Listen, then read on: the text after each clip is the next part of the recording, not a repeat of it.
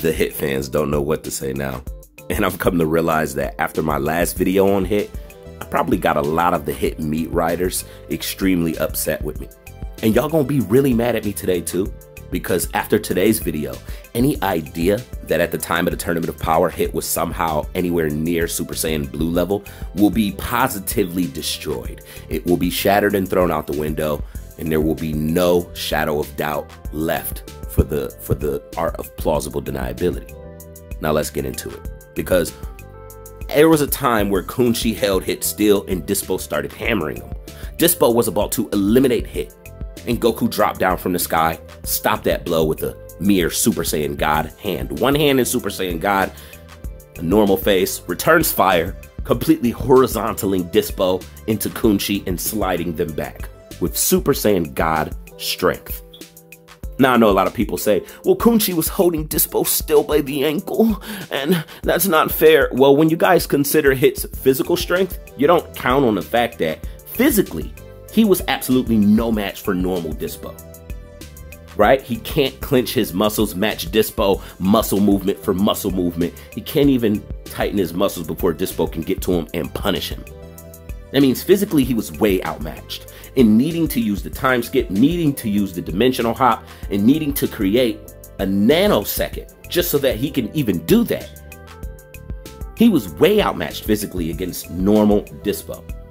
So in using those techniques to mitigate him being physically outmatched, I think it's important to still bring it up that, hey, physically, he was fodder to these guys. That's why Goku could land down in Super Saiyan God, catching the attack that would have eliminated Hit. That's why when Kunchi laid out the energy mines, Hit immediately chose the shockwave. In fact, even told Goku that the energy mines were dangerous and not to touch them. At which point, Goku then cuts him off, telling him he don't give a damn about those energy mines, and it does not matter. He rushed through the energy mines in Super Saiyan Blue, letting them blow up on him and tanked every single one with no consequence. Now, we already know that as Universe 7 is the second weakest universe, that our heavy hitters know they have to definitely conserve themselves. If Vegeta or Goku gets taken out, the rest, our lower warriors will stand no chance against the higher warriors from the other universe. That's a fact. So Goku, Vegeta especially, are definitely conserving themselves throughout the course of the tournament. Now, if we take into account and say, well, what if Kunchi was holding back? Because a lot of people would be, what if Hit was holding back? If Hit was holding back, he would have unleashed it at the point in time he was about to be eliminated. Because Goku had to come down and save him. Hit didn't have a transformation he could toggle to blow him off like how Goku played that guy who thought he was going to eliminate himself and Goku at the same time. This ain't that. So, I got a little bit more info that I want to go through with you guys. Let's get into the video. So we are gathered here today to talk about the clown who called himself asking me what I was smoking while explaining to everybody the painful truth about Hit the Assassin, the Universe 6 Assassin. Now, in my last video, I was discussing how Hit could never fuck with Kefla, which is an argument I've seen a lot of Hit fans, a lot of Hit fanboys have been trying to claim. Now, in my last video, I debunked this completely, and it takes very little effort to do so, but I talked about how in the rematch of Goku versus Hit, Goku before the Black Goku arc was able to shatter Hit's time skip by just powering up in Super Saiyan Blue. So Super Saiyan Blue at that time was proven to be too strong for Hit. His time skip could not work on Goku's pre-Black Goku Super Saiyan Blue power-up. Hit then tried to spam it, as he always does, and he could not hold the Kamehameha that Goku charged up. So at this point in time, you can clearly see that Hit's powers don't work against current Super Saiyan Blue Goku, you know, at the time before the Black Goku arc. And you can clearly see that no matter how many times he tried it, it would have been the same.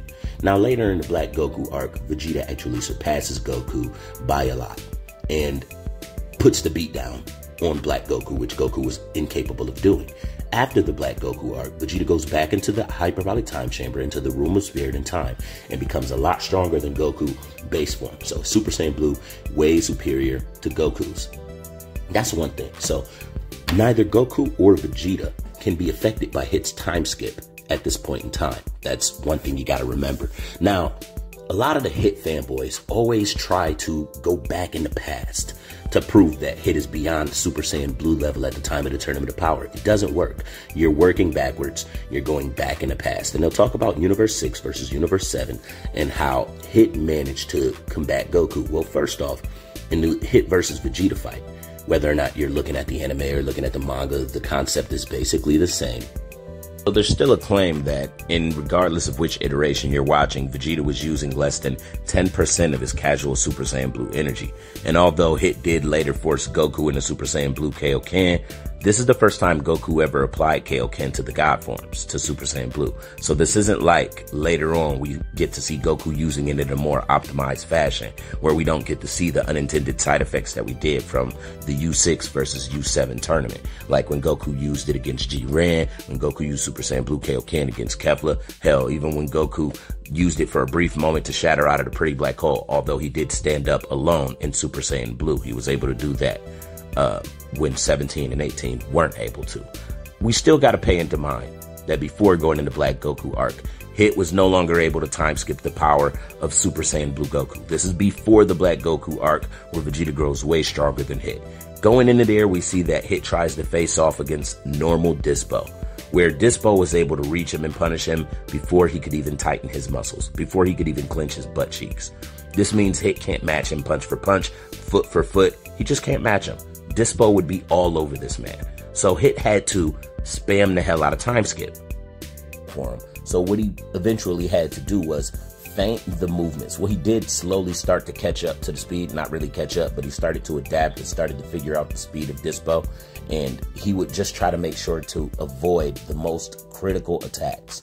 And he was trying to lead Dispo to the edge where he could then use his Dimension Hop move. Remember, I said I didn't even believe this move should have been allowed in the Tournament of Power, as the Grand Prix said we fight in this realm, in this dimension. And here Hit is hiding in a different dimension and using it to, you know, dupe people off the edge. Regardless, Kunchi comes in and saves Dispo, right? And then you have to remember later on, Dispo has an entirely new level of speed that he did not use against Hit.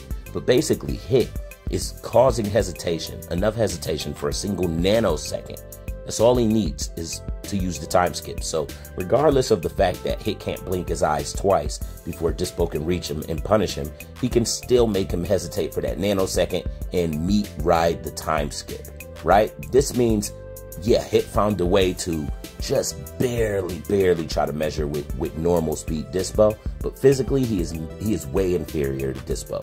He is not physically able to punch it out with Dispo or deal with Dispo in that regard. Regardless, he used what he could, right? But we later on see that this same form of Dispo was completely outsped by Frieza. No time skip, no dimension hop, no spamming of movements, no needing of a single nanosecond to stop the time in order to move or battle it out with him. No, 4-form Frieza was sufficient, was, you know, superior to what we saw Hit did, even with the time skip.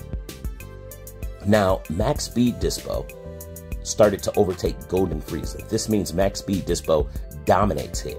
Now, what form did Goku come down and save Hit from when Dispo was about to knock him, when Kunchi was holding him still? He used Super Saiyan God.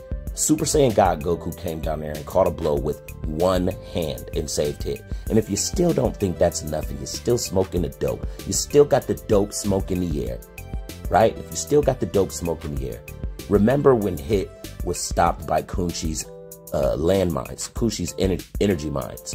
Hit then wouldn't come near him, decided to use a shockwave. He later on told Goku to be careful because those shockwaves were dangerous. He didn't want to get close to those, in which Goku told him it didn't matter. Charged headfirst through the shockwaves and tanked them. This was beyond Hit's abilities. This was beyond Hit's comprehension. This was beyond Hit's expectations. He himself didn't approach those. And he tried to warn Goku not to because he felt like it would be an issue. We then saw this Super Saiyan Blue Goku ran through those mines as if it was nothing. As if it were nothing.